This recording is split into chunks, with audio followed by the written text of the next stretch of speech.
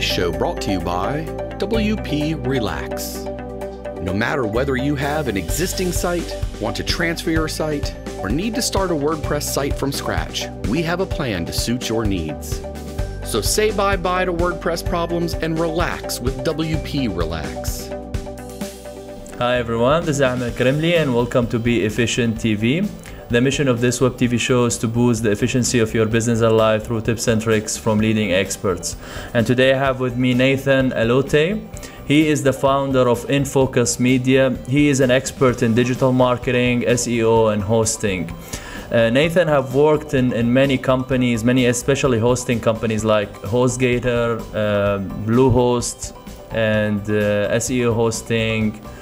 Welcome to the show, Nathan. How are you doing? Thank you very much. Thank you for having me as well. Definitely appreciate it. My pleasure. So what's your background and how did you start in the internet world? Yeah, well, my background is really mathematics and engineering. That is my undergrad degree. I did electrical engineering. So I was always around technology and learning new things.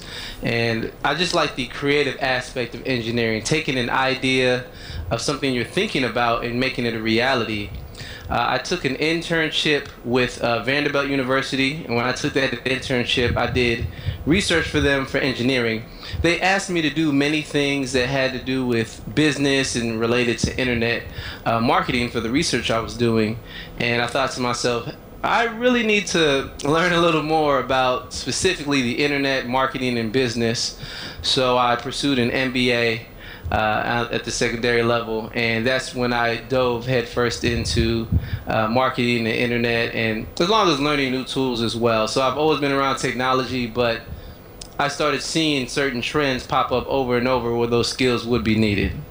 There was like any connection between the MBA and the internet, or just with the marketing and management? To be 100% honest, when I was pursuing my MBA, I really wanted to do IT management. I was around technology all the time, and I thought, well, let me further my degree in technology. But whenever I took the marketing classes, I would always get perfect scores without even putting in much effort. So I had a couple professors say, hey, maybe you should look at this. And I said, well, okay. So it kind of came naturally for me, just certain ideas I was having. Plus, I already liked technology, and I was interested in code on my own. So just coupling that together with marketing just made that decision to go ahead and pursue that with marketing. So that's what I would say. It just came natural, and people just saw it in me. So I thought I would pursue that. Through the research I saw, like I noticed that you read lots of books, and like this question it was not on the list of the questions, and I always ask the people who've done the MBA, like, if you come back now, you will do it again, and what the MBA have added to your life, to your entrepreneurship, to the entrepreneurial life, I mean, not to the employment part of your life. And now as an entrepreneur, if you will go back, you'll still do it or no? I would still do it. And the main reason I would still do it is due to the fact that I was heavy background in technology. I didn't really even have time to take any business classes or anything of that nature. I was just technology all the way. But understanding certain things from a business level lets you get a wider view of what you're doing. So now it becomes, I'm not just working on this piece of software that needs to be efficient. You see the reasons and the audience of who may appreciate the software and who would work. So it helps you think in a different mindset. So if I had to do it over, I would do it over. I will admit though, some of the things that I did learn, the information is out there and available. Most people just don't know it. So it is available. It's not structured, but if you were to find it different places on the internet and different places in books, same information is available. But I would do it just because it helped challenge me, somebody who was heavy on technology and not so much in business. So it made me a bit better business person and a better entrepreneur. Why you left the entrepreneur, the employment life, and how did you do the transition to be a freelancer or entrepreneur? To be honest, I still dip in and out every now and then. Like for example, right now I'm working with a major retailer here in the Houston, Texas area. And I'm working with them mainly because it was a good brand, it was a good opportunity, They've been in business well over 30 years, and I'm doing web analytics for them. So I'm observing different trends they have and making recommendations. So sometimes I work in-house with them and their team. But the main thing I would say is, sorry to cut you off here. Like you work with them offline, full time. Sorry. Somewhat, because they have a team. They're building up their team, relatively new to their company. So they've been in business and they've been successful, but they haven't had an internet team. So I've been working with them to build that up, and it's getting to a decent size now. So we'll see where that goes. But I definitely do enjoy freelancing and the whole entrepreneur track. The main reason is because when you're working a certain employment job or working for an employer, you get the same task over and over again, and you don't necessarily have creative control of how the whole project is going to go. You have one section of the project, you complete that one section, and then it moves on to the next person. But as a freelancer and as an entrepreneur, you have control over who you're working with, the type of projects you're taking on, but also you have a wide variety of projects and tasks. You may work with someone who is in the oil field industry, and next off, you may work with someone who is in software. So it really just depends upon the type of client work you're doing, but you get more of a variety and more control. So that's worth it.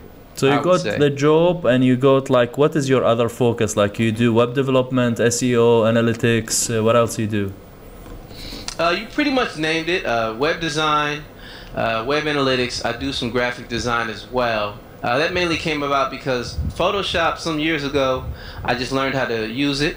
And then I said, hey, you can use Photoshop to create web designs. Okay, so naturally went from, oh, I created a web design in Photoshop, now I need to do the code behind it. So that was a natural trend, and I learned many things along the way. So that mainly has to deal with, as you mentioned, SEO, web design, graphic design. I do some print design as well, but also specifically dealing with branding.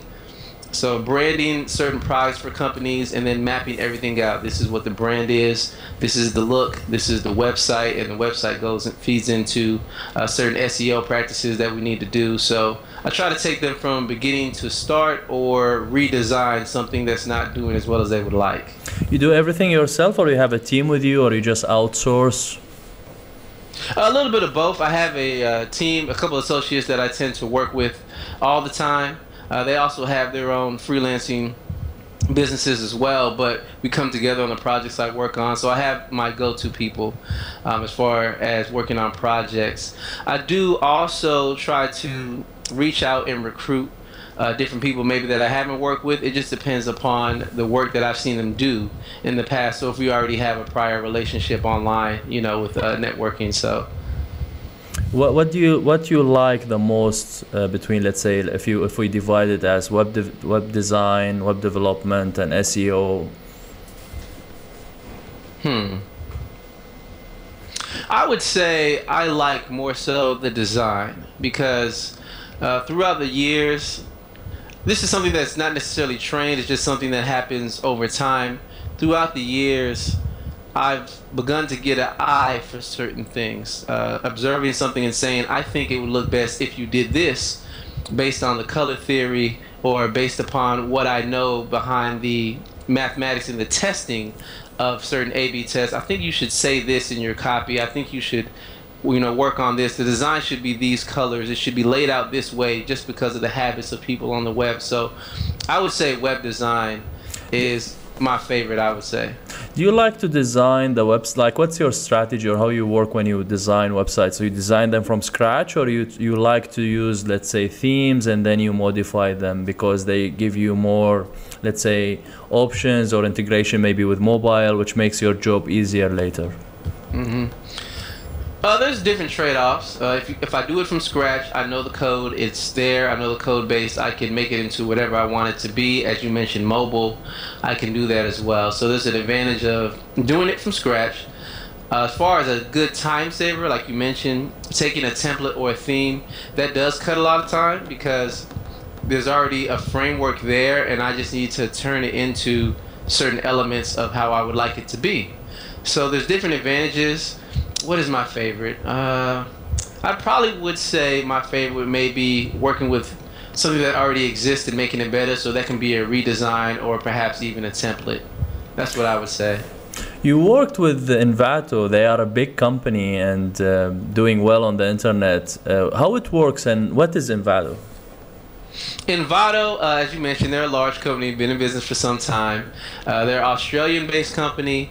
They do two things now. At first, it was just tools, providing tools to different web developers, photographers, graphic artists, just different digital creatives. They offered tools that would help you make you better. So if you're working on code, maybe you need a form submission page, they would have the code that's specifically for form submissions, and you can buy it from them and move on.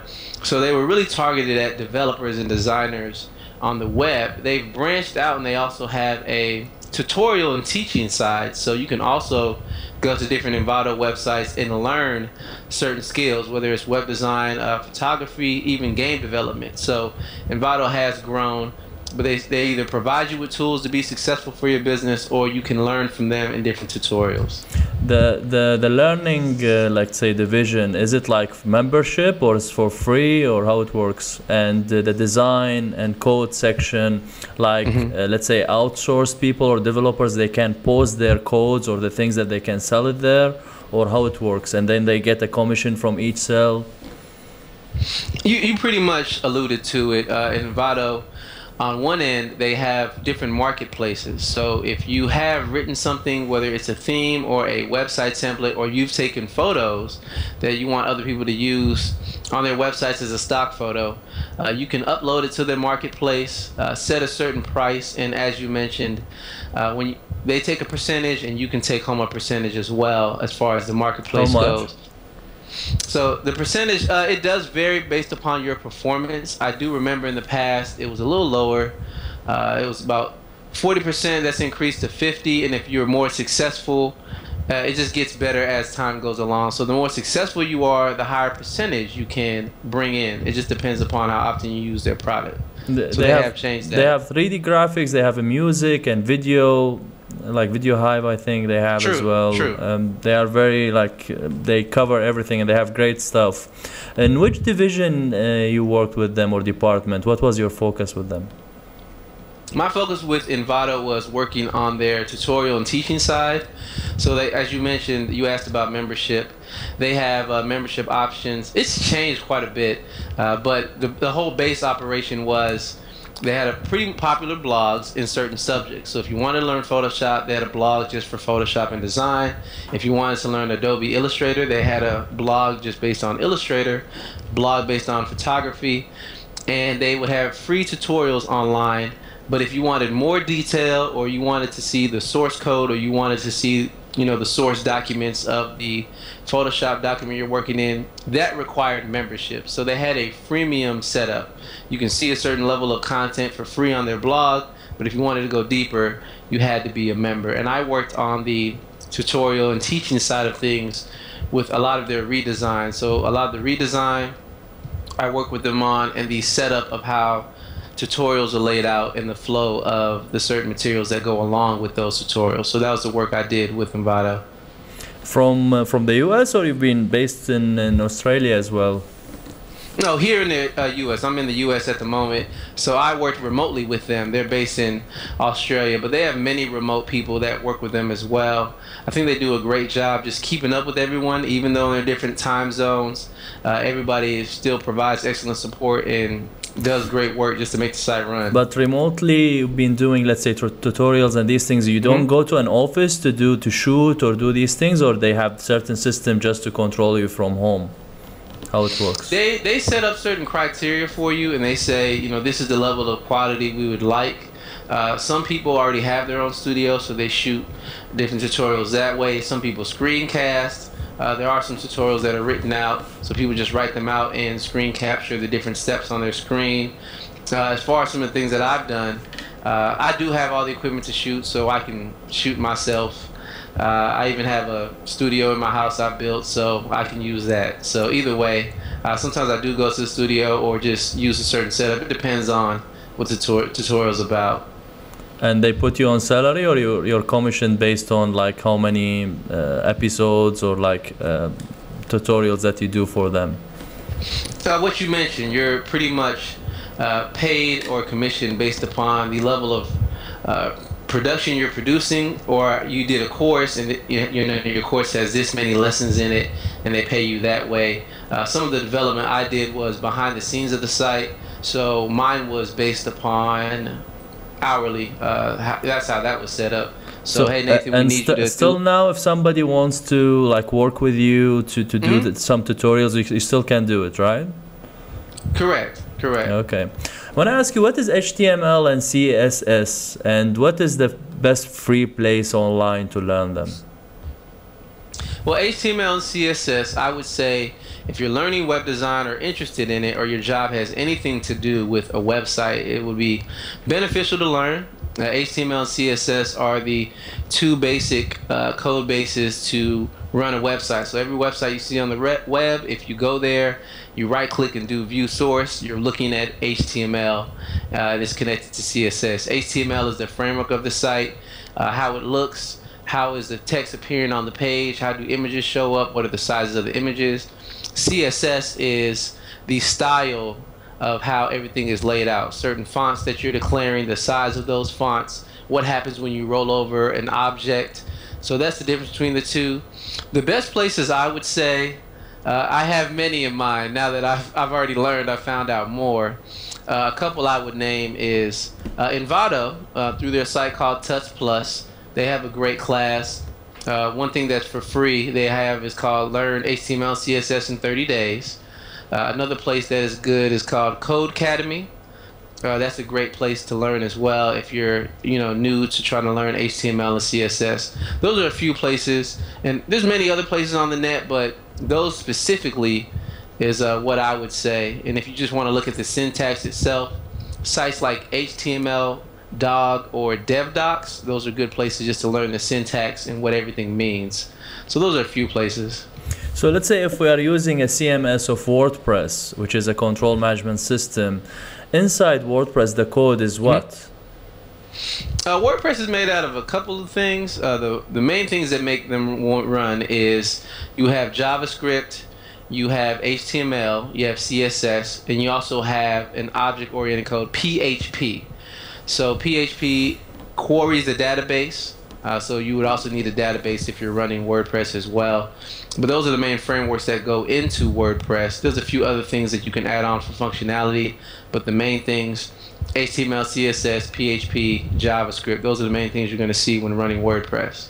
So when I want to build my website, I mean, and if I'm an average user and I don't know what is like the framework to use, like which one I should use? I would recommend WordPress just because, at least in working with certain clients, it seems like that is the best solution for them. That is the most easy to learn. Also, WordPress has grown fairly popular. I know over 60 million sites are using WordPress, and it has a large community you can also learn from as well. So I tend to go to WordPress, though I use some other things, but WordPress is the main thing I would recommend to people. All right. So which framework to use for my website if I'm building a website? How to choose this framework, or like let's say CMS to build the site? If you were building the site and you were thinking about a framework, the main questions I would have is, what exactly would you like to do? Would you like to blog? Would you like to just have a basic website that you don't plan on changing? Do you need a landing page? Or perhaps, are you selling something online, so do you need e-commerce? So based upon your needs, I would recommend a certain framework of where to start. I think there's certain frameworks that can be modified to do all the things I just mentioned, but there's certain things that make it easier. So if you're blogging, I would say you probably should go with WordPress. WordPress started as a blogging platform, and it is very good for that. It already is set up for that. But also, if you wanted a website, WordPress can do that as well, just because of the way it serves pages and certain content. If you're doing e-commerce, more than likely I'd recommend you go with Magento, but that would also depend upon how many products you're offering. So it really depends upon your vision for your website, where you see it going in the future, and that would be what I would use to recommend certain frameworks and tools to start with. So you said for e-commerce, gentle. How about membership sites? And don't you think that, like example, for myself, I'm comfortable with WordPress. I understand how it works, how to update the things. I don't know HTML, but like I can change the things somehow, pictures and blog and do different stuff with it. So I feel more comfortable with it. Whatever website I develop, I try to go with it, even if it's a e-commerce or membership. And even like our show website is built on WordPress, however, it's a membership site. So what do you think about that? Do you think that, I think like everything somehow with the time is achievable by WordPress, but why should I change to another one? What is the advantages for each framework?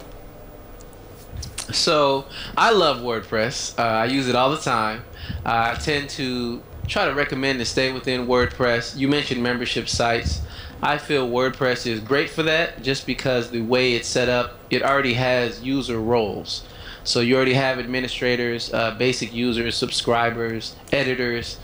It already has that functionality. So if you wanted to expand WordPress to build a membership site, I think it's great for that because it already has the levels built into it. Why not? E-commerce, WordPress is also good for that. There's certain functionality you can add on to WordPress to sell something if you would like on the web.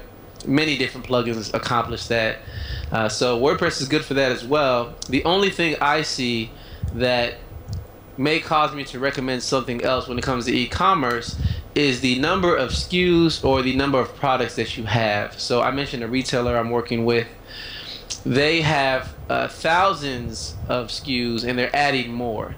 So because there's so many SKUs, the way that Magento works and serves up content, it's a little more straightforward for them because they have such a large number of SKUs. So in certain instances, I would recommend, for example, as I said, Magento for e-commerce, just because it's already built specifically for e-commerce, and if you have a large amount of certain things, it works well. But I also have found WordPress works well. It just depends on the number of products you're trying to sell. Oh, it's gentle. I thought it's gentle. So if it's like for WordPress, if I'm selling, let's say, less than 100 or 1,000 products, it's fine to stay with WordPress. But if I'm selling more than that, I should go with Gento. Correct. You should go with Magento if it's a high number, in my opinion. If you don't have that many products, then you can use WordPress. I've used WordPress for many things: conference registrations, selling T-shirts online. I've worked with different people helping with that. So that's what I would say. You're on the right track, in my opinion. Either one of those, options. But again, the best thing is work with things that you're familiar with. If you don't want to learn Magento because you have many SKUs and it's too difficult, make WordPress work for you, or perhaps find another solution that would be best. I think Shopify is pretty good. That's a hosted solution though, but Shopify is pretty good as well. So work with things that are easier for you, and if it's easy for you to manage as the business owner, as the entrepreneur, as the person working on the site day to day, that's where you want to stay. Shopify is hosted and they charge you, it's a membership, and they have all the solution. It's great for people to start with, right?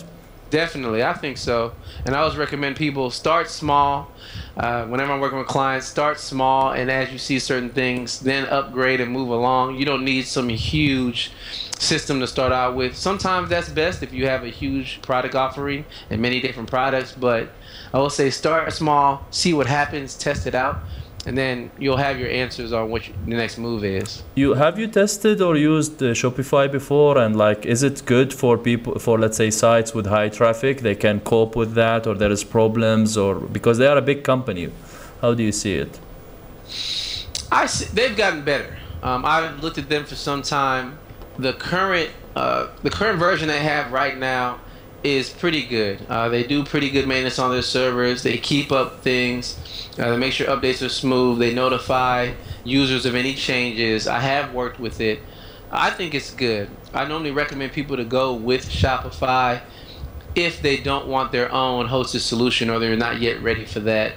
Also, you can make templates for Shopify and upload them, so you can tailor the look to be how you would like it to be. But once again, you have to learn their system, right? So if you're not ready for a hosted solution, Shopify is good. But if you did have a hosted solution, you could really turn the site into however you like it to be. So most sites, like 20% of the sites are using, let's say, WordPress. What are the other 80%? Can you divide the other, let's say, platforms or CMSs used? And for why, each one and why? There's quite a few other ones. WordPress, I love, as I mentioned. There's a few other ones out there. Drupal. Drupal is very similar to WordPress, but the way the core offering of how it works is different.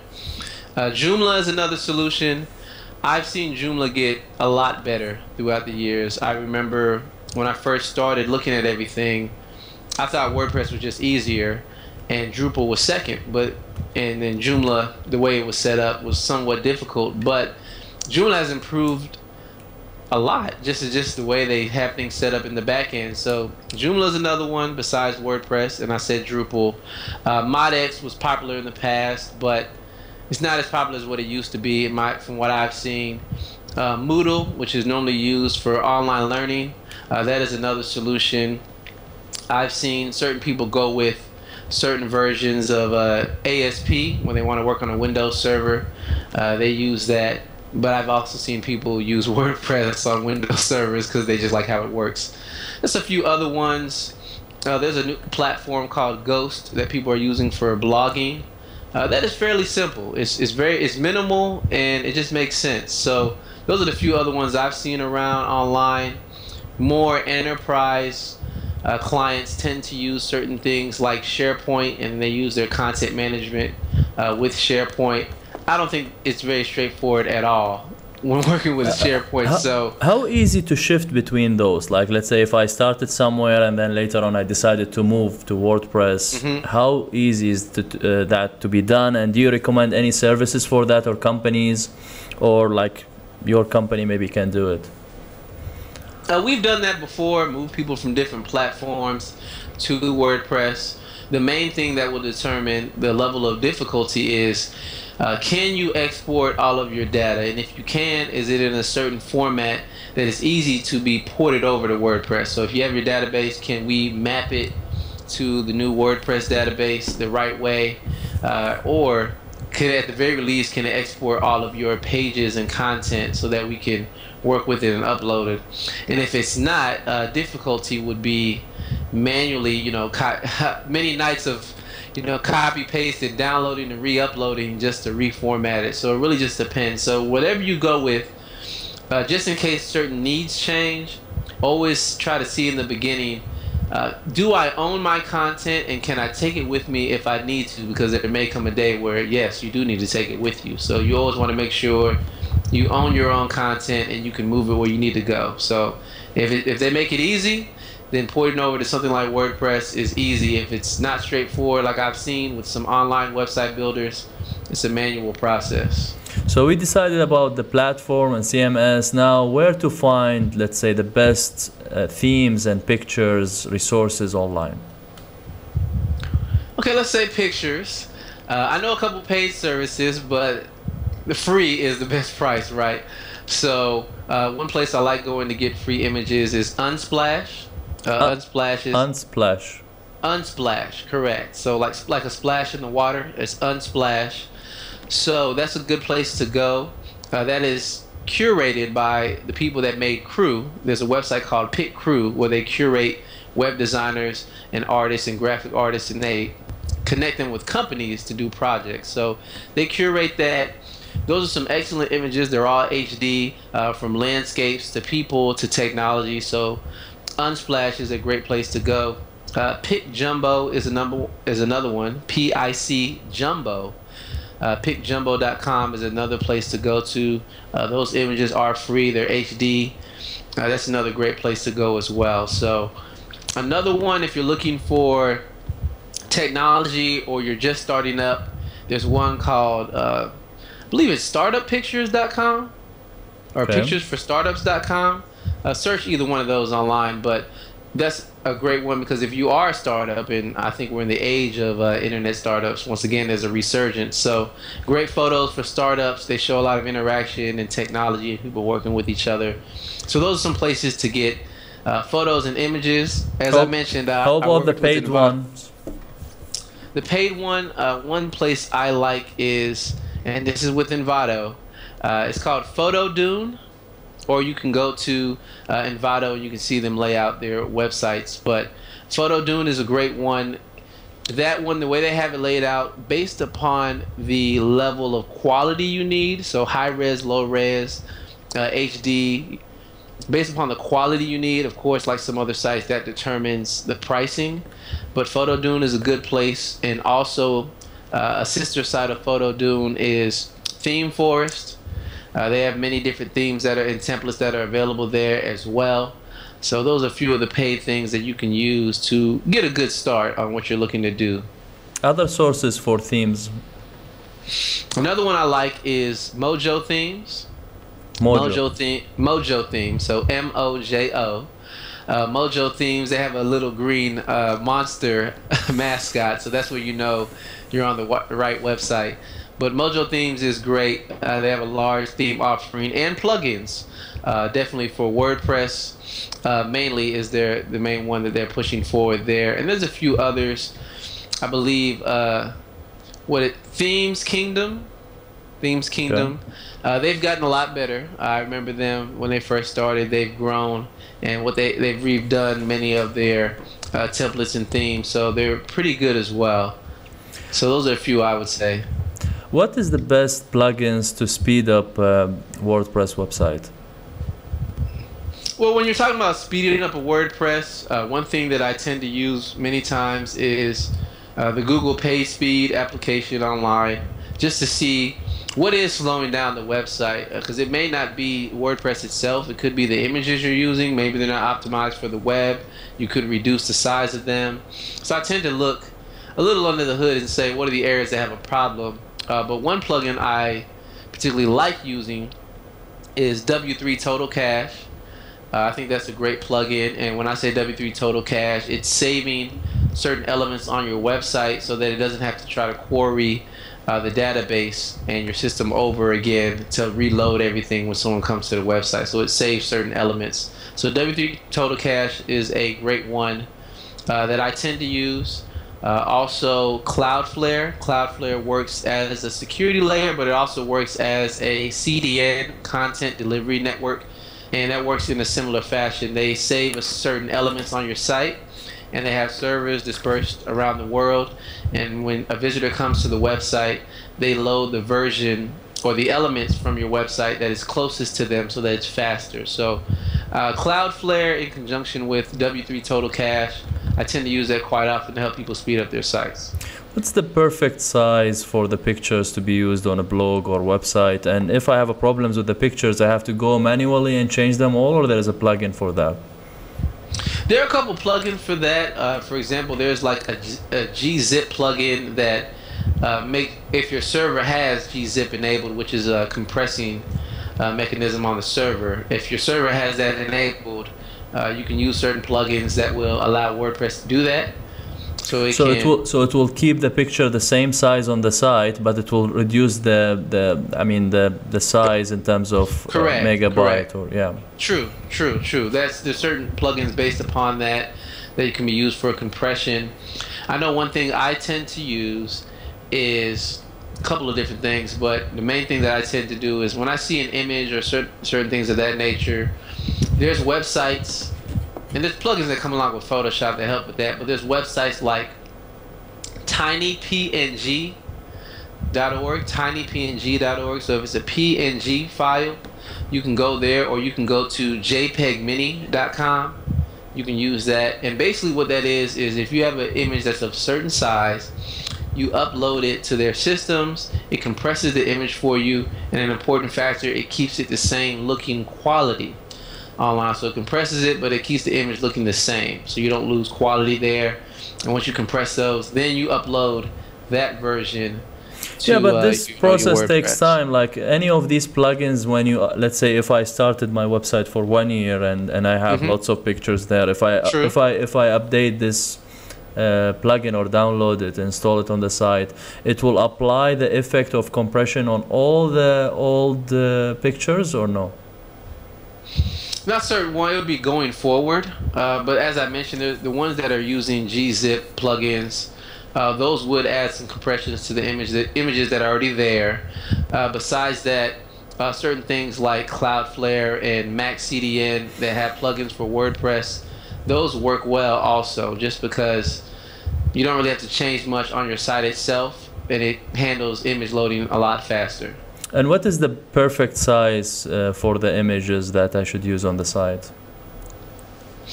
It varies for what you're using. I try to keep them around 100 kilobytes. Some images, based upon what it is, would be larger, but I try to keep it to 150 kilobytes or lower. I try to keep it somewhere along those lines. When you start getting into the 1 megabyte, 2 megabyte range, or even, you know, half a megabyte, it's kind of bulky for an image, but it's understandable based upon what it is. But if it's that large, that's where CDNs and certain image optimization comes into play, because it starts taking up a lot of your bandwidth, and some hosting plans have unlimited bandwidth. In those cases, you may be fine, but those that have a certain allotment of bandwidth, then you would just be eating up your bandwidth really when you don't have to. Let's go deeper into search engine optimization, SEO. What's your advice on page for SEO on page?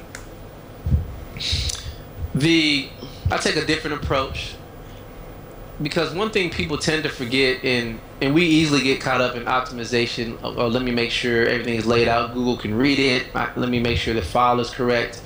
But we often forget sometimes a human is also going to read this, right? So when it comes to on-page SEO, I'm a big proponent for organization of content on your page. So when you have organization of content on your page, you should have a main title and a main header, and you should organize your thoughts into different sections or sub-thoughts or sub-sections. So if you're doing that, make sure your H1 tag is the main title of the content you would like to deal with. When I say H1, I mean the header tag for a blog post or any content on the page. So make sure that's the main topic.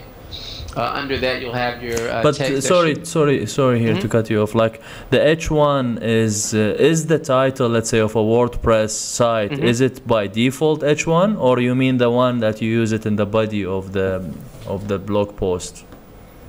I mean the first one. Even in the body of the blog post, because most of the time when you create a post and you have a title, that's a good question you brought up, because certain themes take the title of your post and they automatically make that the H1.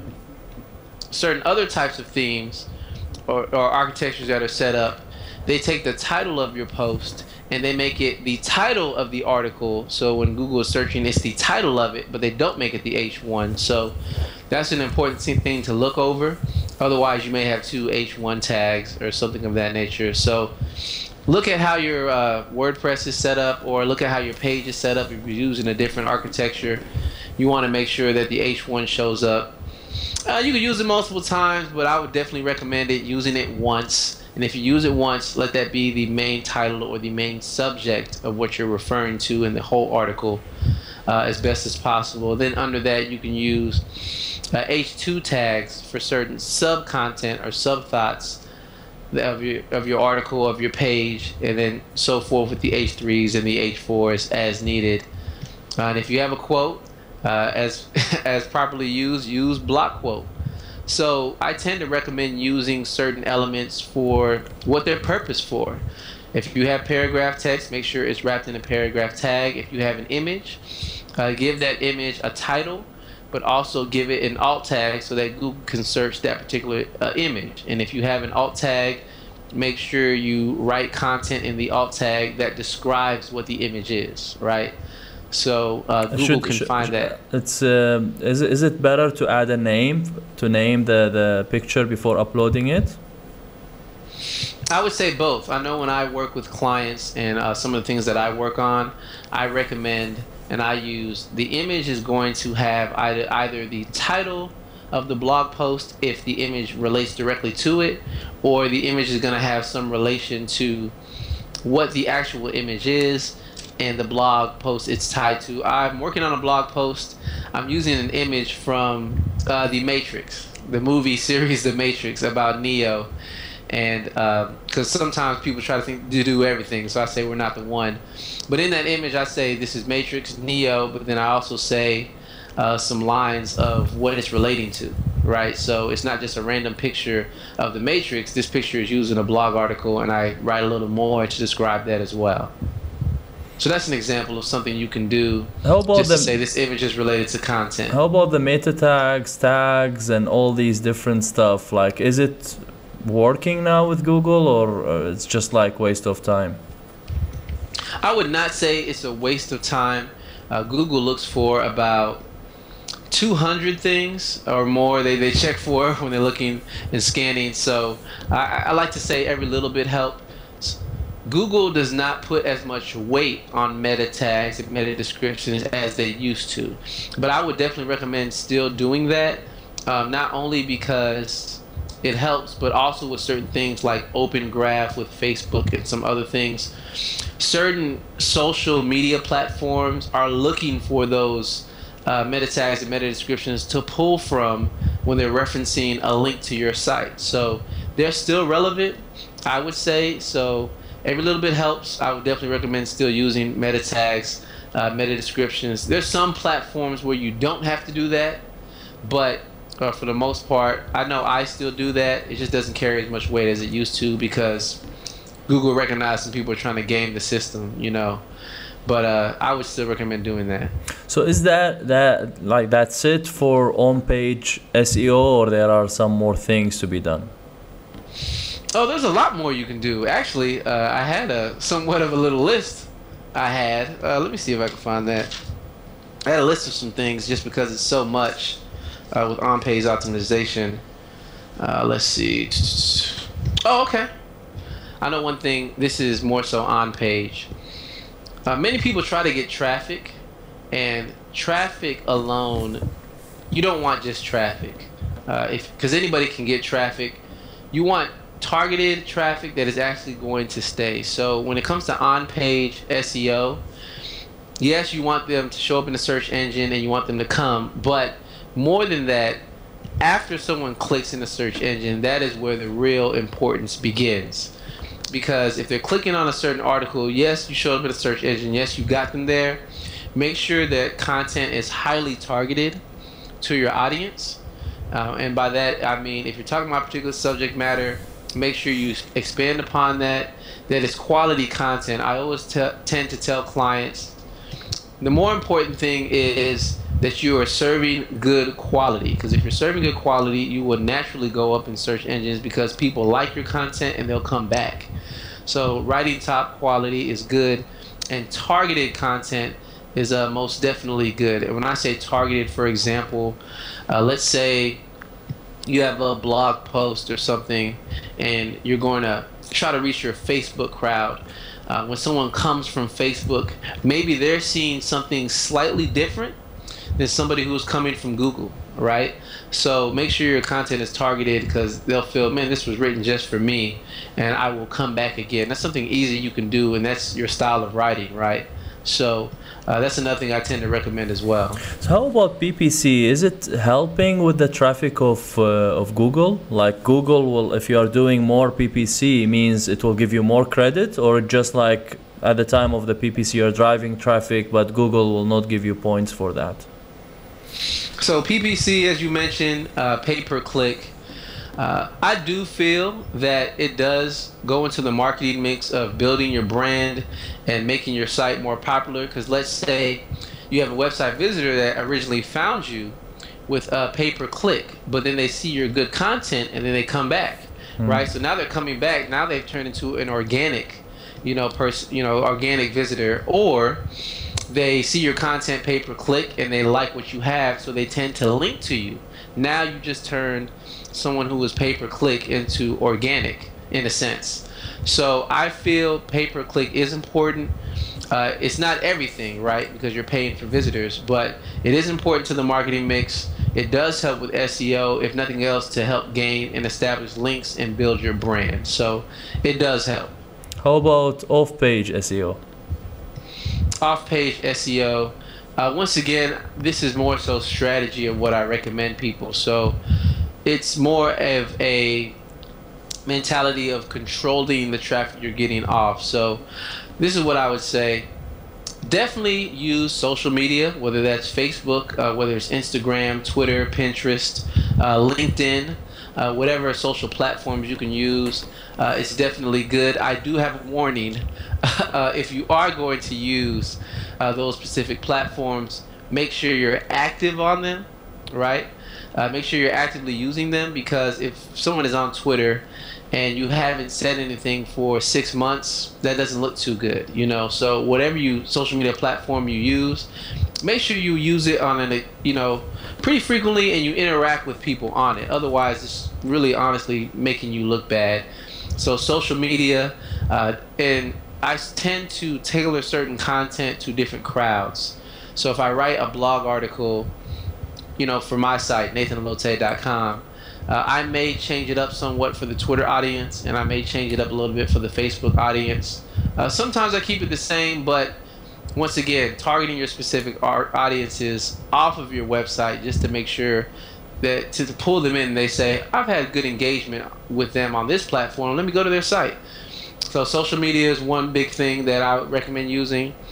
Also, serving up your content to make it easier for somebody to use later. And what I mean by that is simply something like writing some of your blog articles or rewriting them around a central topic and offering it as a PDF download, right?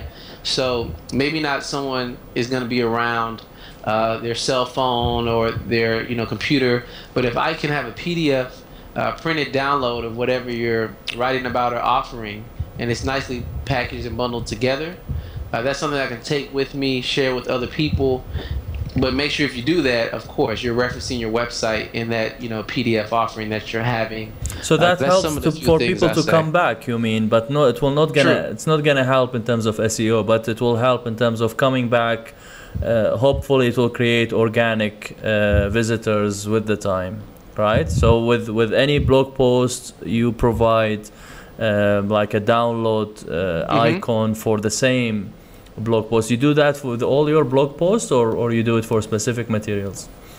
Specific material surrounding a central topic.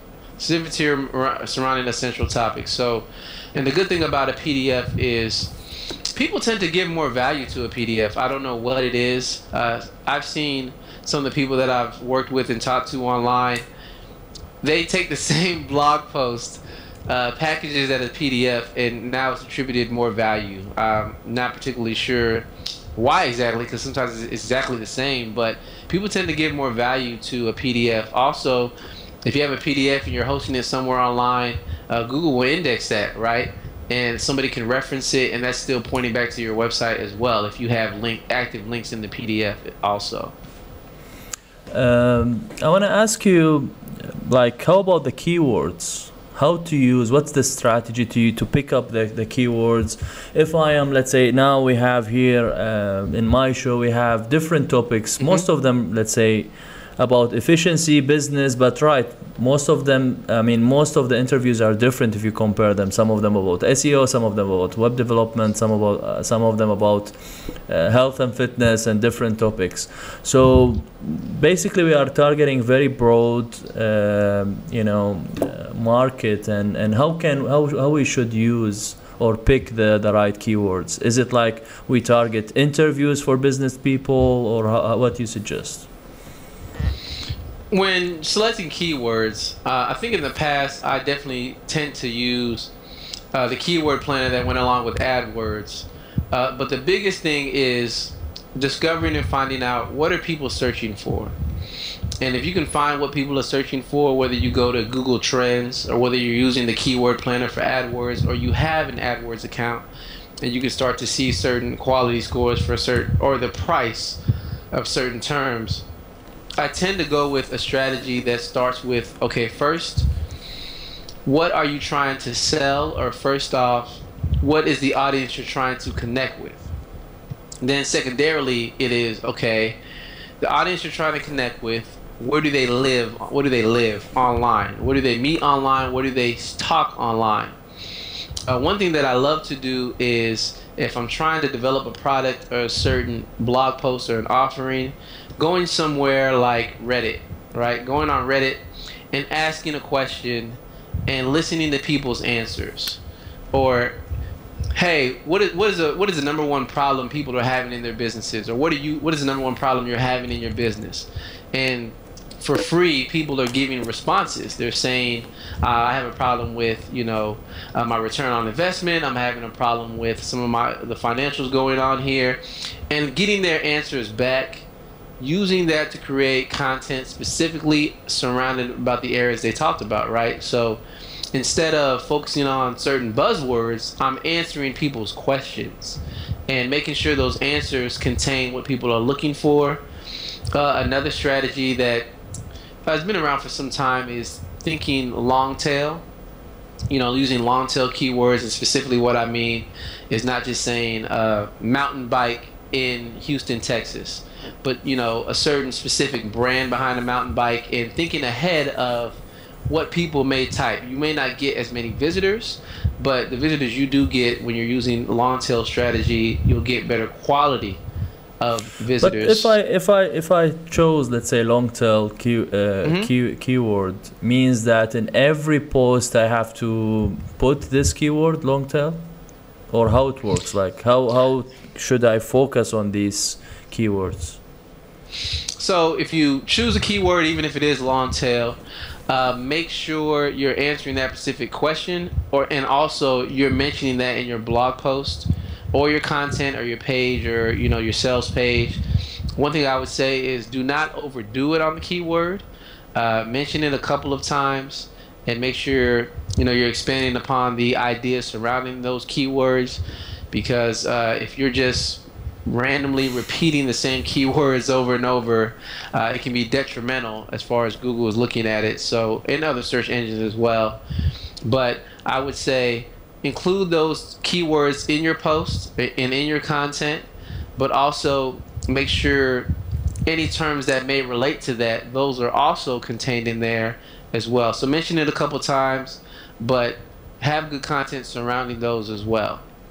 But how about the competition? Like most of the people, like maybe you find 10,000 websites doing the same thing that you are doing, or having many of the keywords that you are using. Is that with posting more regularly, you will beat them, and you will be more ranked on the top? Like how you will tackle that when you have, let's say, a website that's competing with so many other websites in the same area? What do you do for that? Correct. So if someone is just starting out, or they're not as large, there is a lot to be learned from some of the giants on the internet and people in the top spots. On the first page, really, there's a lot to be learned from them, but the same strategies they're using may not specifically work for you. So once again, the thing that's going to benefit people the most when trying to compete with those that are larger is serving more specific content.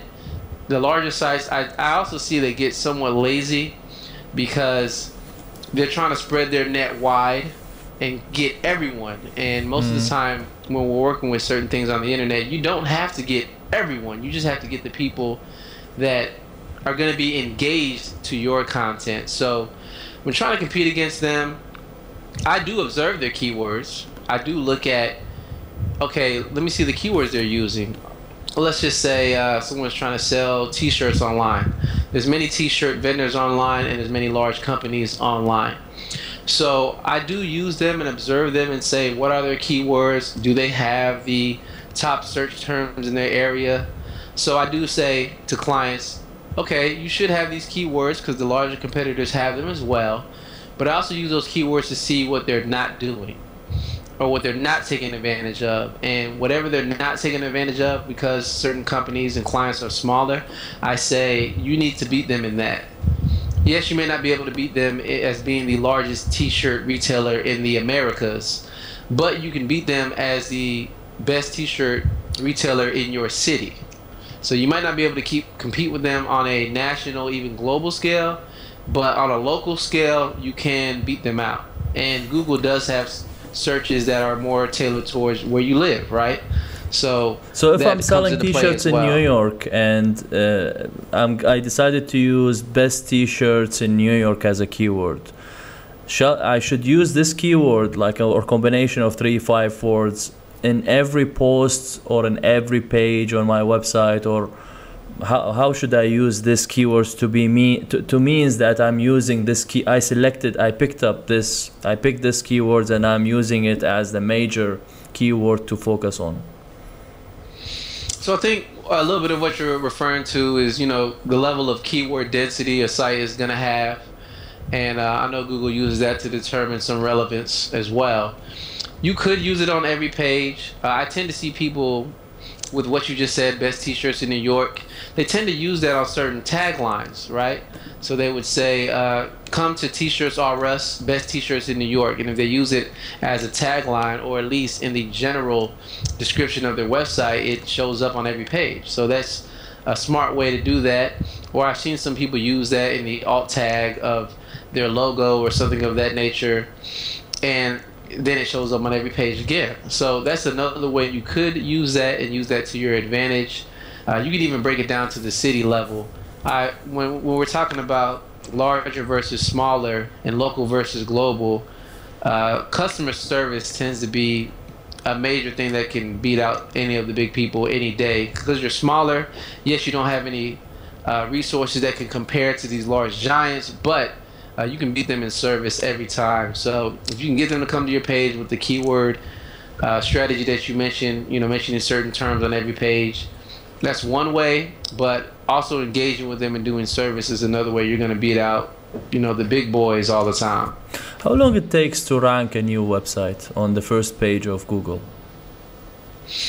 Depends on what it is. And the reason I say that is because, at least in my understanding, Google is going to rank sites based upon their level of trust. So if there's a brand new website, it is going to say, okay, one factor that it's going to use to determine the ranking is what other popular trusted websites are linking to this particular site. And if those other websites are trusted, then you'll get a bump up as being a trusted site, because it's kind of, word of mouth. These other recommended sites mentioned you, so you may be of importance.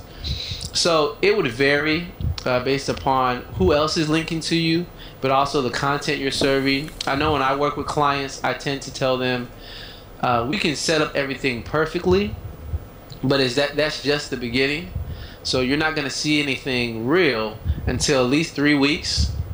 Then you start to see certain results and trends. After that, I tend to tell people in a couple of months, you'll start seeing if a certain strategy is working or not.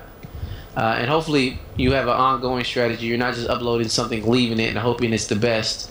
But if you can continually work on the popularity of your brand and putting the word out there, that is only going to feed into how popular you will become in the future. So normally when I work with clients, we set certain things up and we say we're going to continue this strategy, but we're going to check back, at the end of the month, or every 6 weeks, just to make sure everything is going. Yes, there's certain things we check on a daily basis, but checking every day, you're not going to get the results you're really looking for. Really, a monthly to even 2 to 3 months, you can check in again to see if the strategy you're using is working or not. What else to do off page, like in terms of link building? Is like people, if they are linking, let's say sharing your site on social media also works, or only on their sites? And what else to do off page?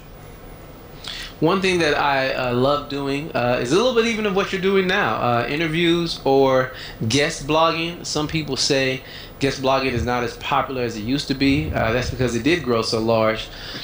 But guest blogging for someone else or some other avenue that already has an audience, if you can write some type of content for them, work with them, do some type of partnership, if you can just present yourself to their audience, and then at the end of it all have some type of reference back to your website, that is a great way to get people to your website. We brought up PPC, so any type of display ads would come into play as well. There's some ad places like buy and sell ads that you can pay to send an email out to certain people's audiences already, or you can pay to tweet about what's going on your website as well.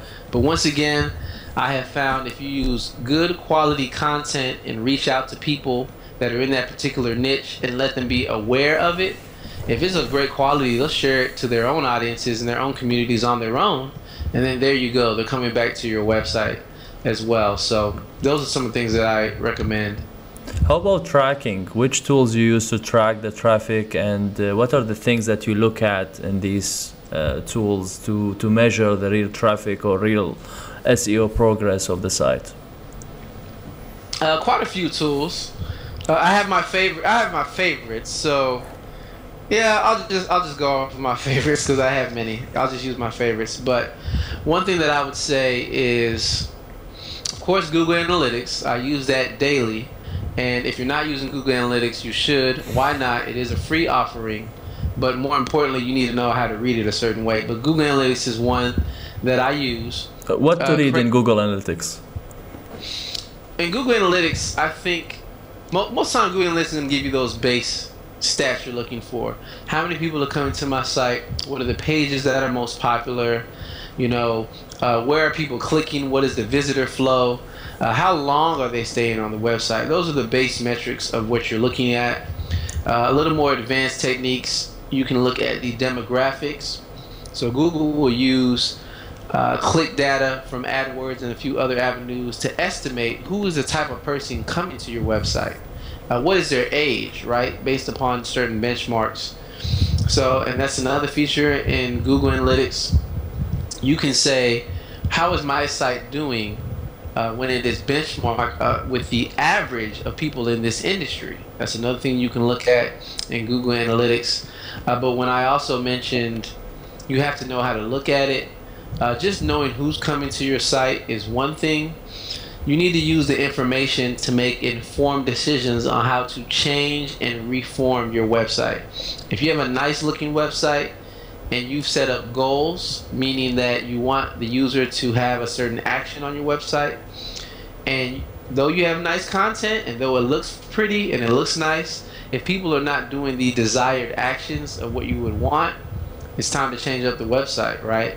So that's where certain tools like Visual Website Optimizer come into play. That is a tool that you can use to A/B test. And when I say A/B test, I mean you have a web page and then you have two different versions of the page. A certain level of people get served one page, the other people get, you know, page type B, and you can see what is the more popular one, and you can continually do that. So that's Google Analytics, Visual Website Optimizer. I like Raven Tools. Raven Tools is great because you can connect so many things into Raven Tools, your social media, your Google Analytics, your AdWords. You can tie all those together and see, are there any correlations with everything, right? So Raven Tools is another great tool. Moz used to be called SEO Moz, but Moz has a great tool. There's a tool called Screaming Frog. Have you heard of that before? No. But for Moz, I'm interviewing the founder, and I think in November. Yeah. Definitely. Well, Moz has a great set of tools. Screaming Frog. They have a paid version and a free version. You can use that to really see, are there errors on your website and are you setting things up the right way? So Screaming Frog is a good tool. They're actually based out of the UK, I believe. So that's another great tool. Majestic SEO. And probably SEM Rush is another tool. I never used that in the past, but that's something I'm using more and more every day just because it gives you good information on your competitors. But now you use them all, or like you use also compete, or you use them all when you take over a project of SEO, or you just pick some? Depends on what it is. One of the first things I do is, if I'm working with a client, I want to see where they're currently at, and based upon what they asked for, if it's hey, we need help on SEO, or we need help with the redesign, I still use some of those tools. The main tools that I use on a day-to-day that I always go to is going to be something like Visual Website Optimizer, because they have other tools like Optimizely, but Visual Website Optimizer, so you can A/B test. Google Analytics, because it's a great platform, and Google is always improving it, and there's a lot you can pull from Google Analytics. And another tool, Raven Tools. Those are the things that I tend to use so much, just because They have a wide offering of what they already have. They're established. And if you know how to connect all of them, you can do many powerful things and make the websites better. Anything else you didn't mention in terms of increasing the traffic for a site that you would do? You can share with us. Anything else besides what I mentioned? Increasing traffic. I know not everybody has the budget, but a very wisely put together pay-per-click campaign can go a long way. And if you are utilizing that in the right way, you should gradually spend a certain amount. And then if you're really paying attention to the ad you're using, the copy you're using, what is working and what is not, the quality score, meaning are the keywords you're targeting, does your ad match those very well? The quality score that you have, you should continually refine that and get to a point to where you're spending less and getting the same, if not more, traffic. So maybe up front you're spending a certain amount, but as time goes by, you should really start spending less and getting the same, if not more, traffic if you're really paying attention to it.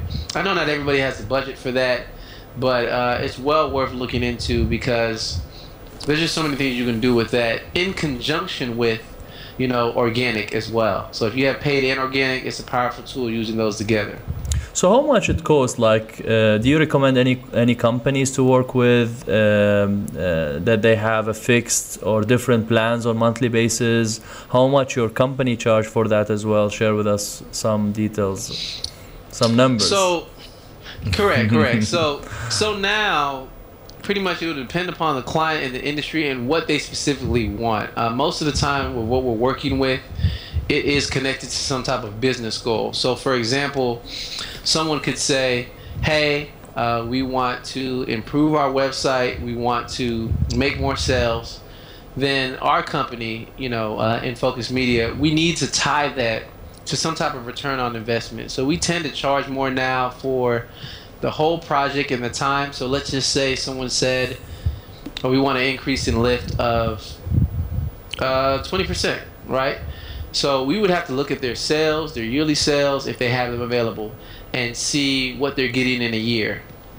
And based upon the work we'll do, it'll be anywhere between 5,000, 10,000, or even more. It really just depends upon the lift they want to go for, and we tend to anchor that against what they're getting. Hey, if we can get you 10% lift in your sales by converting your website, and your 10% equals, you know, 300,000 more dollars, then, you know, you would have no problem, you know. That's beautiful. I like that. Correct. So do you have some let's say plans that you charge per lead or per customer based on the agreement that you analyze the site and then you give a quote based on that? We tend not to say, if you use us, you know, based on per lead, you know, this is what it's going to be. We tend to have a flat price. This is the price based upon everything that we've evaluated. And I will say, you know, we're not just so hard, you know, cut and dry. If there's certain projects that maybe they don't have the specific budget, if we really like what they're doing, you know, we'll try to work with them. We may not be able to do everything, you know, under the sun for them, but we try to say, okay, at the very least, here's a strategy of what we can do, but on your end, here's a plan, and if you follow that plan, you can be successful as well. So if we really like the project, we enjoy working with different people, different industries, we wouldn't mind trying to work something out also, but it really just depends on what it is. We do use, you know, per lead, you know, per sale when it comes to the proposal, that, hey, we know that you get this much. We're pretty sure that if you improve your site, it will increase. But we tend not to use that as a marginal thing to determine our price. We tend to say, this is the price. If you exceed it and do way better than expectations, great. Keep the money, right? You know, you've earned more. That's why we tend to go with a flat rate of this is what it is, and we know, you know, we'll get you some results. You mean flat rate on monthly basis, right? Correct. Or project so flat rate. It depends upon how long the project is, right? So some of them we're just doing the work up front, and then we develop a strategy and give it to their team, and their team runs with the plan. Other times it's, hey, we need you to put this in place. We don't have anybody in-house, so we will be coming back to you on a monthly basis So I know one project we worked on, we liked them particularly. It was a smaller business. I believe up front it started at about 5,000, and then on an ongoing basis it was about 1,500. But they also were given a plan of something that they can move forward with. We do like working with businesses, and we do like recurring clients, but at the same time we really work to empower different businesses, and we've even trained certain people on what to do. So and if they have their own team doing certain stuff, you also guide those teams as well. Correct. Okay. So we say, this is what we have found if works. Maybe you didn't have a time to develop a strategy. We've looked at everything. This strategy will work. You can take this plan and run with it. Hopefully you can take the reins and learn how to evaluate certain things, but even if not, no website is ever done, is never complete, it's never the best. You're always working on it to improve it. So we may revisit them, or they may give us a call 6 months down the line. Hey, we're doing this strategy, we want to continue to improve, we're kind of stuck again. And then we go, we're already familiar with them, we hop right back in, reevaluate some things, tweak the strategy, and move forward. So those are some of the things that we do. You worked in many hosting. Before the hosting, I want to ask you about the opt-in windows. Like when people use them to collect name and emails. Do you like them to be on the side, in the sidebars? Do you like them to pop up when a visitor visit the website? Do you like to, some people use it with that you cannot skip them, you have to put the name and email. Sure. Which one you prefer and think that usually works with the traffic and to collect more emails and names and emails? I've seen each of those methods you mentioned be effective in different ways. I think from what I've seen, if you have a pop-up, people don't have a problem with that as long as it's not so much as an interruption to them. A lot of times, sometimes you go to a website, as you mentioned, I can't click on anything until I put in my email. That's a great way to get emails, but you will have that crowd of people that will go to 10minuteemail.com, create a fake email, put it in there and move on. And then you'll have the crowd that will put in a fake email, right? So if that works for you, there is different results with that. But if you're offering a pop-up, you have to make sure you're communicating, joining the mailing list or giving my email or giving, whatever piece of information I'm giving is really worth it.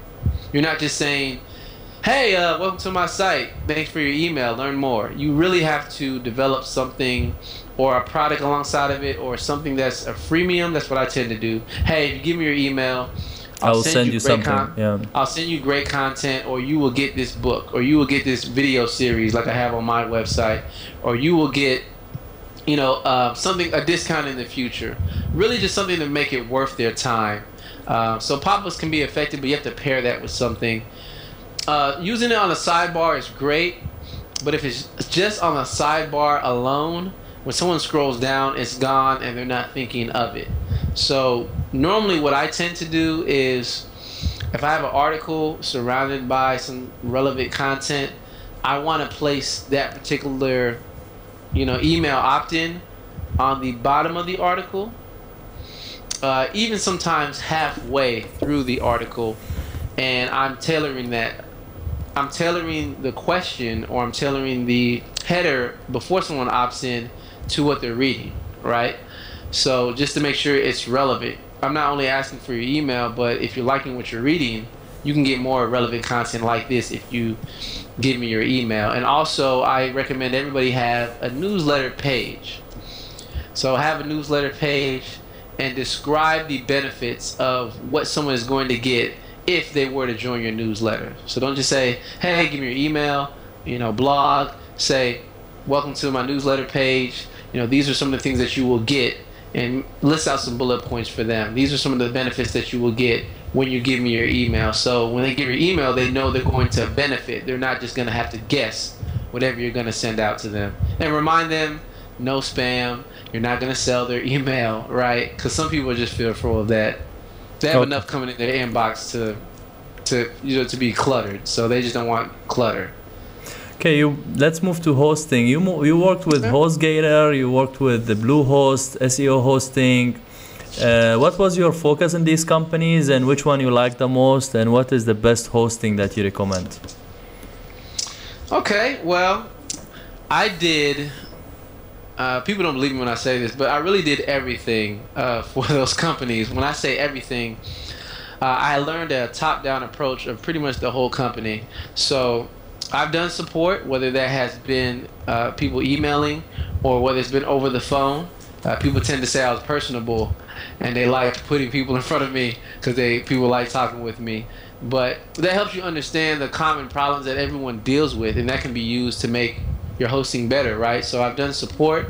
I've also done quality assurance, making sure everyone that is working for the hosting company is delivering the best answers to the client base, you know, and coaching them up on the best things of what to do, what to say, training them on, okay, you recommended this product, but really we had something way better over here. Or, you know, if someone's trying to build a website, you don't have to walk them through building a website. Why don't you recommend WordPress, help them install it, and, you know, point them to a theme website that we discussed earlier. Certain trends like that. So I did quality assurance. I also even worked with retention, you know, keeping customers. Hosting is an industry where people can jump to anybody whenever they feel like, based on the sale they're having or based upon if they're satisfied. So once again, if you solve people's problems, they will stay with you and they'll love you. Whether it's solving a billing issue or whether it is really helping them accomplish their website goals. And I've also done some server administration and even migrating. Earlier you mentioned, is it, you know, easy to transition someone from one platform to another? I've done tons of that with, you know, HostGator and some of the others I've worked with. You mentioned all the companies. Who would I recommend, or who would I say is best? Depends on what you're doing. I know SEO hosting was specific for the way they were set up is they give you different C-class IPs, so you can have different relevant content all hosted on the same server, but you have them on different IP addresses, giving you a bump in Google. That did work. That does work. But, you know, with Penguin and some of the other Panda, some of the other things that Google came out with, not as strong as it used to be, but it still works and is still relevant. Who would I recommend? Let's see. Some of the companies I worked with, they've changed somewhat. So I don't think they're as dependable service-wise, at least from what I've observed. Maybe I need to go back to doing QA with them. But some of the things I've seen service-wise out of them is not, you know, as it used to be in the past. So one place I would recommend, or a couple I should say, is Site5. I've seen Site5.com improve throughout time, and they're doing very well now. Site5 is a great place to go to. Flywheel is another great place. WP Engine, I love them. I know many people that work with them. I've worked with them in the past. Well, they are expensive. They are. WP Engine is expensive, especially if you just have a WordPress. But I will admit, once again, their service is out of this world. If you need something. So is it like hosting is about only the service in terms of speed? Let's say only speed. All those big companies, they have like big servers, and they serve, entertain so many clients. And what makes this hosting faster than this hosting, other than the service?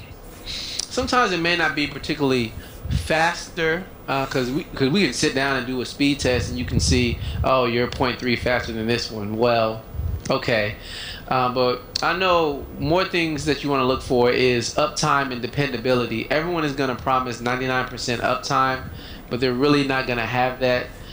You need to pay attention to server outages. And if they do have a server outage, are they notifying you of that? That's important. Some people wouldn't mind a server outage, but they want to know, when is it going to happen? No one wants to wake up in the morning, go to their website, and it doesn't work, and they have no clue on why it doesn't work, and all you're saying is working on it. You know, people just want answers for what they're paying for, what they've invested in.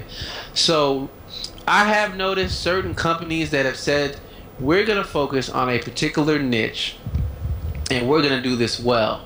They're better prepared to deal with the problems. So if you're at a big box hosting company, you're hosting e-commerce, you're hosting WordPress, you're hosting, you maybe even be hosting some large news websites, you're hosting sports websites, you're hosting video websites. It's all over the place. So the different problems that arise are of a huge variety. And at least from what I've seen, not every person or every server administrator is going to be the best at dealing with that particular problem. But certain places, as I mentioned, like WP Engine and a few others, and they say we're going to work with WordPress. We know WordPress. So if you have a WordPress problem, ask about WordPress, we can answer it. And we also know certain things that trip up the server that WordPress does. So we know how to solve those problems because that's the area we have chosen. So I have noticed sites that said we're going to focus on a particular niche. They're more well prepared in dealing with certain problems. But I have to be honest, right now I'm using shared hosting. So I'm not on one of those niche websites. So I'm using shared hosting really because I know how it is on the front end and behind the scenes. So a lot of problems I have, I just fix on my own, you know. So, or I know who to contact. A lot of times, if I contact support on shared hosting, so the name of the service is shared hosting, or you're using shared hosting? No. Okay. Even right now, I'm under HostGator. Okay. I'm using HostGator, and the main reason I'm using HostGator is just because I know I worked with them in the past, and I know how everything works. So a lot of times, if I contact support, if I even have to, I'm telling them what to check, right? I say, hey, I've noticed this on the website. It's more than likely right here. So I'm saving them time because they say, okay, well then they check there first and they're done. So, but not everybody can do that. Of course. So what is the best hosting suggestions for, let's say, small websites with not that much traffic, and the best options, the best hostings for high traffic websites? Correct. So I always recommend start where you are and then move along. So if you're just starting out, or you're just launching a product, or you have something new, or you're just beginning a blog, whatever the reason may be, start small. So start with shared hosting. Shared hosting should be around $10 a month, not really higher, unless they're offering you some type of premium support and a dedicated person to call, but really should be around $10. That's American dollars. So what is shared hosting? Like shared hosting is what is shared hosting? I tend to explain it in living situations, right? So that's how I tend to explain it. So if you're shared hosting, you can think of it as you live in an apartment and you have roommates. So because you have roommates, everything costs less, but at the same time, you're using the same thing. You're using the same resources. You're using the same electricity, using the same water. You may want to go to the bathroom, but someone's in the bathroom. I have room, so I have to wait. So, so shared hosting is they normally purchase a server, and they place many customers on that particular server, and everyone is allotted a certain amount of space or a certain amount of resources, and you have certain thresholds that you cannot pass as far as certain, whether it's disk space, whether it's resources or CPU requests and things of that nature, certain level of processes, or you can only host a certain number of files. They probably will limit you in some type of way. But the good news about that is you can get your website online for not that expensive. So it's a great place to start. As you grow, I tend to say you need to move towards a VPS or some type of virtual private server. What is VPS? VPS is a virtual private server where they take a server, and you can think of it, they slice it in certain aspects. So there's not going to be as many people on your server, so you have more resources to pull from for your individual site. And using the whole housing example, you have now moved out of that crowded roommate apartment, and you are now in a condominium. Right? But it's the same. It's also shared, right? It is also shared. So what's the difference? It's just like they gave you more resources, or maybe bigger space, or true, or a bigger bandwidth, or these things. So it's the same thing, but they played with it and they called it VPS, or it's really something different comparing with the shared hosting. It's really something different. It's more like you got a section of a dedicated server. It really depends on the architecture of how the host set it up, but it's different. They're not exactly the same. Most of the time you'll have more control over something like a VPS. You'll be able to install certain things. That's one thing that shared host limits you on. They'll say you can't install that because it will ruin the shared environment. But if you have a VPS, most of the time, similar to share hosting, but you get the benefits of a dedicated server, meaning more resources, and I can install what I want, and I can handle more traffic. But if you continue to grow, which is a good thing, one day you can maybe move to someone that's in your particular niche, or a niche for the architecture you have. Like if there's certain hosts that specialize in Magento, or that specialize in WordPress that we talked about. So maybe you can move there, or it's time to get a dedicated server.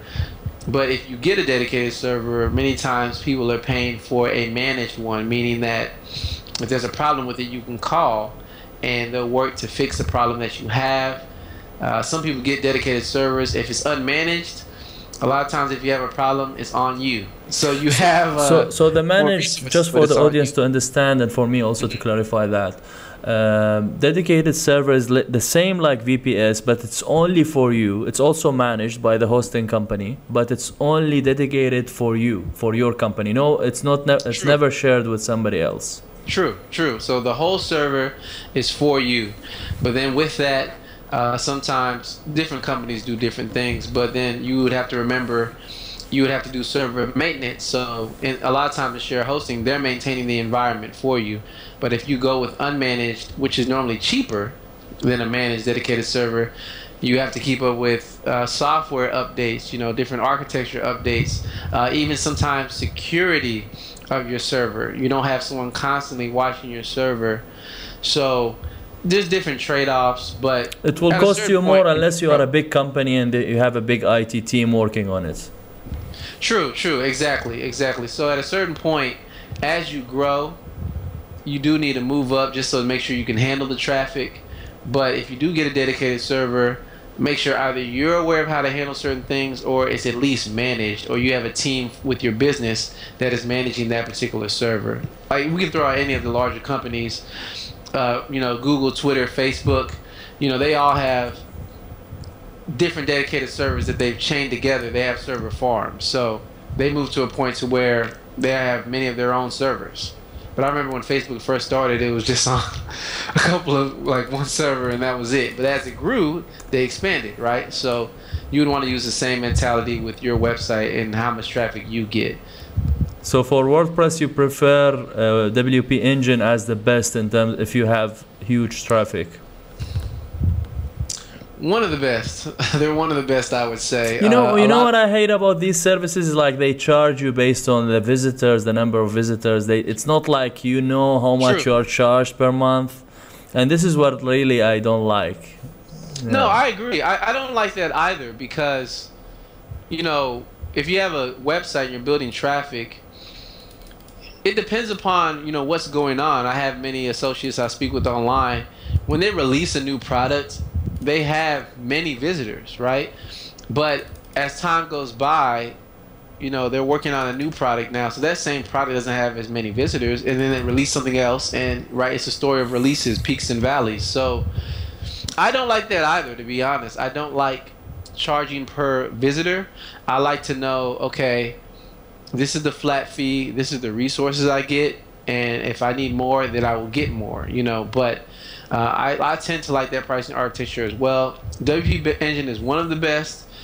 Media Temple is very good as well, because they have certain solutions, and many other companies like Rackspace have it as well. Rackspace for WordPress you're talking? Even for WordPress, correct. They have good architectures because they will allot you more resources. They break it down like that. So I always tend to go with the host that, okay, I need to know how much resources my blog is taking up. If it's disk space, then I'll get more disk space, or whatever it may be. If the visitors are causing more processes to pop up, then that's fine. I can pay for that. So I tend to like the companies that are offering resources based, because you just buy what you need. And if it's a slow month, put me back down, right? and let me move forward. But I tend to like that over visitor pricing, in my opinion. How much you charge for consultation per hour? Consultation per hour, it has ranged. Just as I mentioned, try to work with different companies. It can go anywhere from 75 to 150, at least as of recent. What I tend to do with clients is we're going to go through a road mapping session, or it's going to be what I call a discovery session, where we're sitting down and we're really getting to the point of what are your business goals and what does success look like in your opinion. Because it can get too subjective if I'm working with a client and they just, I want a pretty site, I want a nice website. That's too subjective. What are your goals? That you want a nice site to do something, right? So normally when I meet, that's an initial meeting. We're going to talk with one another and we're going to map out the path of where to go. So normally with that session, it can be Skype like we're doing, or it can be over the phone or in person if they're, you know, somewhat close or I need to fly. It can be in person, and we're meeting, and based upon if I'm flying out there, you know, over here talking or what have you, there's different pricing. But on average, that session is going to be somewhere around $300 to $500, especially if we're just talking like we are right now, because that's helping you plan a roadmap. If you end up moving with the company, you know, moving with my company, then the proposal has different pricing, but you can take that roadmap and use our company or go somewhere else if you want to. But that's just a small appetizer to get them acclimated to how we think, so that, hey, this is the path we would take to reach your goals, and if you like that, then let's talk about different pricing from there. Who's your number one mentor? That is a tough question. I think that's a tough question. I've had seasons of people. Like when I was first learning everything, I would definitely say Jeffrey Way. Jeffrey Way, he did a lot of those tutorials that are on Envato's website.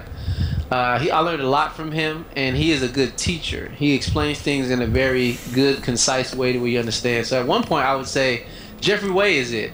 At a different point, when I was pursuing the MBA studies, I would say one of my professors named Steve Koch.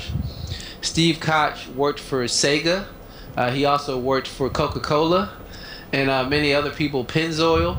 That's Shell now. So he's worked with many major companies, and just the way he thinks is very practical, and it seems like it cannot be that simple, but a lot of times he produces results, so it is that simple. So a lot of times in marketing we think so abstractly, but sometimes the answer is right in front of you. So I would say he's probably my number one, Steve Koch. But right now I'm reading a book about strategy and increasing your rates, and that's by Brendan Dunn. So it really depends upon what season I'm in, but if I had to choose, I probably would say Steve Koch if I had to choose. Top 3 apps that you're using on your smartphone. They're pretty simple. I love the mail application for Gmail. I use that every day. If I'm on a desktop, I can type, but I get the same features in the mobile app, right? So if I need to talk back and forth with somebody, I use that pretty frequently, and I like that. Google Analytics has an app. So sometimes if I'm out and about and I'm wondering about something and I don't have the ability to log in on a desktop and look, I can pull up my phone, pull up Google Analytics, right, and I look, oh, this is how the website's doing, great, you know, and I move on with that. Besides that, I have a task management app with Teamwork. I don't know if you've heard of that, Teamwork PM. It's a project management software. You use the software on your desktop, and they have an app that goes along with that, and you can just keep track of, you know, certain tasks that you have to do throughout the day. Yeah, I use Asana. I love Asana. I love Asana. So why you use Teamwork? What's the difference? Because I'm a Samsung and Android person. Okay. And so I love Android. Yes, there's benefits to using an iPhone, but I just like Android because I've made a couple apps for the Android, really for certain clients, and to me it was just easier. Apple tries to control everything, but that's good business. That's great business though.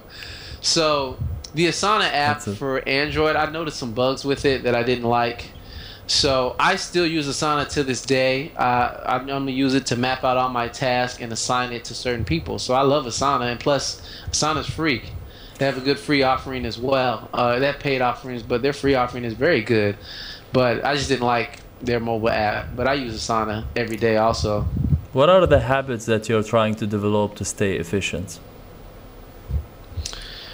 Two main things. Those things are writing consistently, and How to do that? I have many friends that are encouraging me to do that. But in the past, I would work on projects and I would just finish them. So I'd finish the project, and the only thing you're going to see maybe is a small case study or a summary. This is what I did for a client. But what people have been telling me is, hey, you've learned all these skills. Write more and teach others so that they can benefit. So in other words, I learned a lot from the online community and the internet, the WordPress community, e-commerce community, SEO community. Let me contribute back to that same community by writing articles on topics people want to learn about. Because there's somebody who was just like me, 5 years ago, 6 years ago, trying to learn all these things, and they didn't know. So I need to write for them, because there's always somebody who is just now starting to learn. So that's one thing, writing more consistently about certain topics, even if they've already been discussed, because I have my own views, I have my own perspective, and my own clients in which I've learned things, so I need to write from my own perspective. And secondarily, another habit I'm trying to build also is capturing the creative process. I'm someone who likes to take on a project, and I only want people to see it when it's done and it's finalized and it's completed. I'm a little bit of a perfectionist, but I need to do more of saying, this is how it looked in the beginning. Here it is in this stage. Here it is in this stage. Here's the final product. So I need to map out more of the creative process, and I've been doing more of that. But I need to also talk about that as well. Hey, I'm working on something. This is what it looks like. This is where we are. And I need to share that with the public as well, so people can see kind of how I think and how I handle problems and how I solve those problems. Your top 3 favorite books? Once again, that's hard for me to answer. If I had to choose of all time, that's hard to answer. There's many books, but there are 3 books that I've read recently that I absolutely love, and I've continually read them over. The first book is called Authority, and that is by Nathan Barry. Authority. And Authority is a book about writing a book. So it's a book on, if you want to quickly write a book about a particular subject and launch that book to your niche audience, it maps out what to do. Nathan Barry has some good success doing that. He launched the book a couple of times, and then even a third time, and he was able to leave his job and just write books. So it's not only because his name is Nathan you like him. True. Okay. So it's funny, whenever we're in an online community together, I'm like, hey, please say Nathan, which Nathan you're talking about. But no, but he had good success with that book, and now he's writing books and marketing full time, and he was a web designer, so it shows the value of expressing your thoughts and teaching others, because you never know what someone's going to learn from your experiences. So that's called Authority. Another book, I love this book. It's called Double Your Freelance Rate. That is by Brennan Dunn. I mentioned it a little earlier, but Double Your Freelance Rate just talks about, really, you need to change the way you do things in your business to solve problems, not just be a commodity. So if you're a web designer, some people will come to you and say, I need a website. They don't really need a website. There's some end goal that they want, and that's what you need to get them to focus on, not the end. Otherwise, you become a commodity. Make me a graphic. Make me a website. Make me an e-commerce store. You don't want to be a commodity. You want to solve business problems, because if you can anchor things in solving problems, you can use that to require more, because you have more value. You're solving problems. You're not just making a graphic. You're making graphics that are going to entice people to click on something, right? So that's what that book talks about. It's very good and very well put together. Third one? And the third one, Elements of User Onboarding. It is a very relaxed, funny book. by Samuel Hulick, The Elements of User Onboarding. Me and Sam are pretty good associates. We talk all the time. And I like that book because he discusses, you're writing a web page for a person, and you're trying to get the person to see that they will be better, or their business can be better by using your product. Don't talk about the features, talk about the benefits. So a lot of times he talks about the onboarding process of getting a new, sign up to your email, or a new participant, or somebody to your new community for your membership site, and he walks through the process of the good and bad of what you want to have when you're, signing somebody up for a new service. So those are the 3 books. Top 3, top 3 people that you're inspired by. Top 3 people. Okay, I would say there's a guy, I don't know if you've heard of him. His name is Sean McCabe. He is a letterer and a designer, so he tends to draw certain lettering and custom lettering and logos and brands. He has transformed himself into an entrepreneur, and I listen to his podcast pretty frequently, and I pretty much like everything I see from him because he's like me. He likes working with high quality. So Sean McAfee, his website is SeanWest.com. So if anybody's looking at Sean West, W-E-S. So that's a good person. I say that inspires me to do better. I mentioned Brennan Dunn. Brennan Dunn inspires me to do better because he's at a point in his life where he's doing very well in consulting, and every time I look at him, it doesn't look like it's unobtainable. So if you have business goals, he's a good person to look at because he's not a rarity. You can learn from some of the things he's talking about and apply them, and they work. They actually work. And the last person I would say inspires me is a friend I have, and it's also a friend I have, and I've consulted for his business and made his business better. His name is Obina Okongwu. That's the person that inspires me, and the reason he inspires me is because I've seen him when he does videography and cinematography and things of that nature. So it can be a wedding or it can be a video for your business. I saw him when he first started, when he was tinkering around with his Canon Rebel, trying to learn it, and to see the things he's doing now, it's been less than 3 years. To see the things that he's doing now, and now I'm even consulting with him on certain things. He made a big jump. And he made a large jump. He was able to leave his job and work full time and doing what he loves. So that's another person that inspires me as well. What are the things that makes you really happy? Really happy. I really just enjoy making things better. That's one thing I was trying to realize for a long time. What is it that I like to do? I like making things better. So for a website, that's improving people's websites. For my friends, that's talking to them, listening to them, hanging out, doing certain things. So what makes me happy is just making things better and seeing the return on it. So that's the thing I would say. How people can contact you? Last question. How can people contact me? You can go to my website. That is NathanAllotey.com. That's NathanAllotey. NathanAllotey.com. That's actually, yeah, that's my website right there. I forgot. We'll share it on the website. Correct. So yeah, that's my website. You can contact me there. I'm also on Twitter. If you would like, Nathan Allotey on Twitter, follow me there. I'm very responsive on Twitter, and I interact on that community. I'm also on Dribble, and that's Dribble with 3 B's. So any community I'm in, I'm very active because, as I mentioned, I don't want to be a part of a social community and not engage because that only hurts your brand. So Dribble is for what? The community? Oh, okay. Dribble is really for designers. Different types of designers, even if you do photography. So they have a interesting community. You join the platform, you have a certain number of people you can draft. So in a sense, it's this self-curation of people that are doing good work online. So and you can sell, or people buy this work on the community, or just as a social media for designers?